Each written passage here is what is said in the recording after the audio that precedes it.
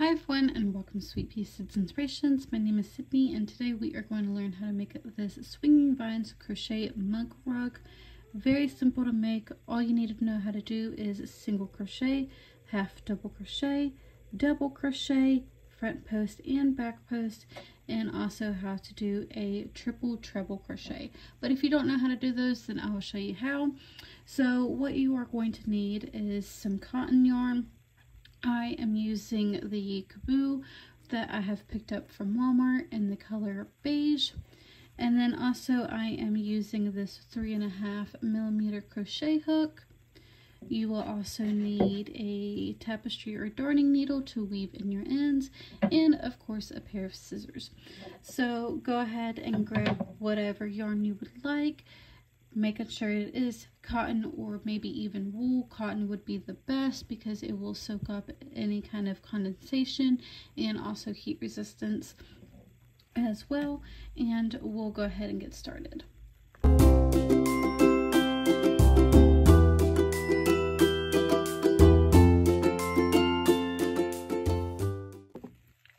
Once you have gotten all of your chains completed, we are going to go into that third chain from the hook.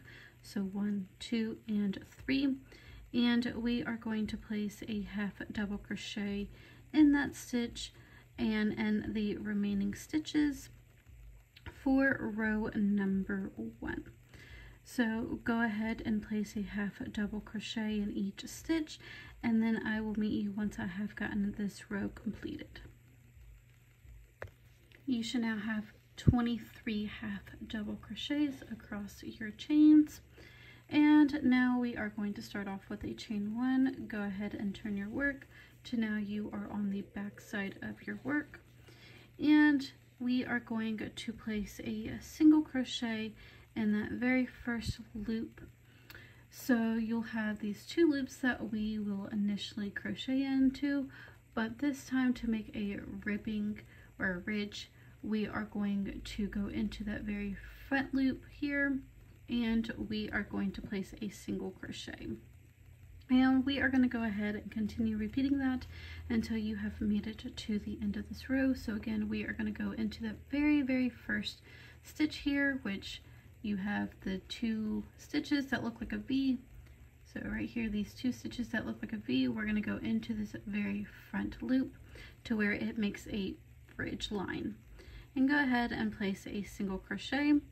Go ahead and continue repeating that until you have reached the end of this row.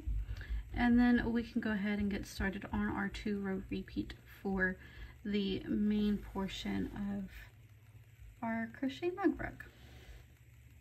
After you have gotten a single crochet in each stitch, making sure you do have a total of 23 single crochets, we are going to start on the first row repeat.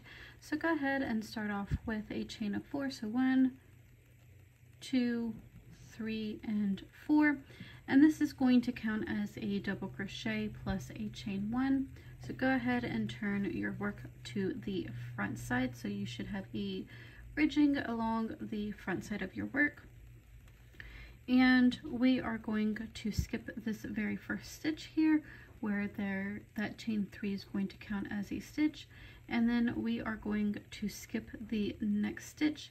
So go into that 3rd stitch and place a double crochet in the next 4 stitches. So 1, 2, 3, and 4. So again, that was a double crochet in the next 4 stitches. So now we are going to chain 1, and then we are going to skip the next stitch, and in the next 4 stitches we are going to place a double crochet in the next 4 stitches. So 1, 2, 3,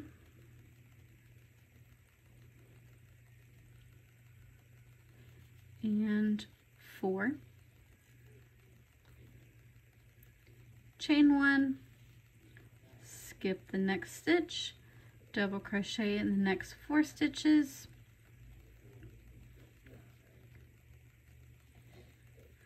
2,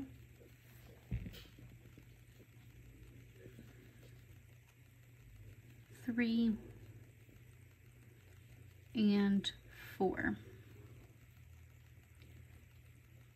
Chain 1, skip 1, double crochet in the next 4 stitches. So 1, 2,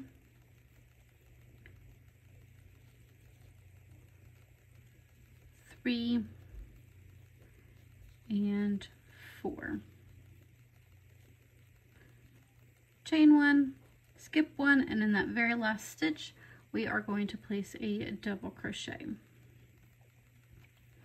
Now we've got to do another setup row, so we are going to chain 4 again. So 1, 2, 3, and 4. Go ahead and turn your work. We're going to skip this double crochet and this chain 1, and in the next 4 double crochets we are going to place a double crochet in each. So pretty much the exact same thing as we did in the last row. So again, you are going to go ahead and place a double crochet in each 4 stitches. And once you get to that chain 1 space, we are going to chain 1 and skip that chain 1 space. So I've got my last 4 double crochet. So chain 1, skip that chain 1 space, and then place a double crochet in the next 4 stitches. So go ahead and repeat that until you have made it to the end of this row, and then we can start on our 2-row repeat for the main portion of our mug rug. So now you should have something that looks similar to this. That is the back side. On our front side, this is what it's going to look like. So now for our first row repeat, and you should have left off with a chain 1 and a double crochet in that chain 3, or the top of that chain 3. So for our first row repeat, we are going to start off with a chain of 4. So 1, 2, 3, and 4. So that's going to count as a double crochet and a chain 1. Go ahead and turn your work.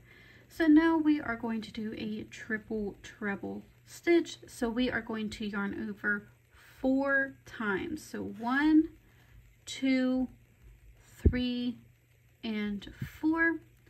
We're going to go 2 rows down, so 1 and 2, and we are going to go to this most furthest double crochet stitch in that second row below, and we are going to place a front post triple treble stitch. So go ahead, after you've got your 4 yarn overs, go ahead and draw up a loop, pull through 2, pull through 2, pull through 2, pull through 2, and pull through 2. So that is how you do a triple treble crochet stitch. And so now we are going to go back to these 4 double crochet stitches, and we are going to place a double crochet stitch in each of those 4 double crochets. So 1, 2, 3, and 4. So we're going to repeat that again. So go ahead and yarn over 4 times. So 1, 2, 3, and 4. Go 2 rows down, so 1 and 2, and we are going to go to this most furthest double crochet here, and we are going to place a front post triple crochet stitch. So after you've got your 4 yarn overs, you should now have 5 loops on your hook. Go ahead and draw up a loop to now where you have 6 loops. Yarn over, pull through 2, pull through 2, pull through 2, pull through 2, and pull through 2. And then we are going to go back to these 4 double crochet stitches, and you are going to definitely skip that chain 1 space because this triple treble stitch takes the place of that. And then we are going to place a double crochet in each of those 4 double crochets from the previous row. So go ahead and do that.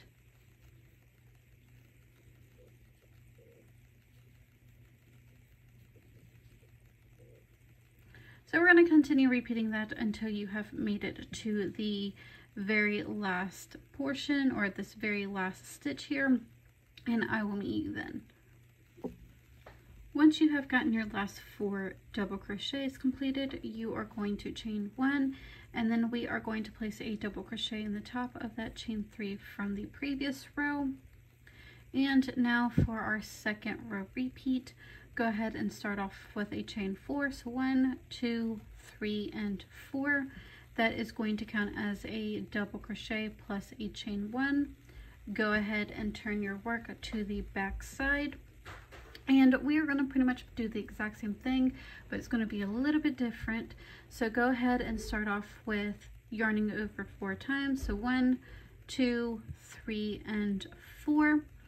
And now, if you want to, you can flip your work to the side or to the front or whatever. And we are going to go 2 rows below, so 1 and 2. And we are going to go to the furthest most half or double crochet from 2 rows below of the 4 double crochets, and we are going to do pretty much a back post double crochet. So we are, if we were to look at this side of our back, the back side of our work, it would be a back post, but you can also flip it to the front side where it's a little bit easier to see exactly where you're going. And you want to make sure you do not grab this triple treble crochet that we made in the previous row. So pretty much do a front post or a back post triple treble crochet, depending on how you're looking at it. So go ahead, after you've got your 4 yarn overs, draw up a loop, pull through 2, pull through 2, pull through 2, pull through 2, and pull through 2. So this is what it's going to look on the front side of our work. So again, you should have not grabbed this triple treble crochet that we made in the previous row. You just want to grab that double crochet 2 rows below. So once you have gotten that completed, we are going to go into these 4 double crochets and place a double crochet in each stitch. So 1, 2, 3, and 4. Again, we are going to yarn over 4 times. So 1, 2, 3, and 4. And we are going to go 2 rows down, and we are going to do a back post triple treble crochet, just making sure that you are not catching that triple treble crochet from the previous row. So do a back post triple treble. So draw up a loop, pull through 2, pull through 2, pull through 2, pull through 2, and pull through 2. Go ahead and continue repeating that until you have made it to that very last stitch, and you should leave off with 4 double crochets, a chain 1, and then a double crochet in that very last stitch. Again, you should leave off with a chain 1 and then a double crochet at the top of that chain 3 space that we made in the previous row. So when you turn over your work, you'll see that you have this 1 triple treble crochet that we first did, which is going from left to right in an upward motion, and then the second one is from right to left in an upward motion. And these triple treble crochets are what really gives the name for this coffee mug rug. And you will go ahead and continue those 2 row repeats until you have a total of 7 triple treble crochets that you can count. So here is my finished one. So 1, 2, 3, 4, 5, 6, and 7. And then once you have all 7 of those completed, so we've already done 2 rows, once you have all 7 of those completed, I will meet you for the top portion of this coffee mug rug, which will be the finished 2 rows. So go ahead and continue repeating that until you can count 7 of these triple treble crochets, and then I will meet you then. Once you have gotten all 7 rows completed, we are going to do the exact same thing that we did at the bottom here at the top. So we are going to start off with chain 1, turn your work, and then we are going to place a single crochet in the front loop only of each stitch. So go ahead and continue repeating that until you have reached the end of this row. And then for the next row, you will go ahead and place a half double crochet in each stitch. And then that will be the end for this project. If you did enjoy this tutorial, please don't forget to give this video a like, share, comment, or subscribe. But also feel free to check out my other tutorials, knitting and crocheting. And I will see you guys for the next tutorial.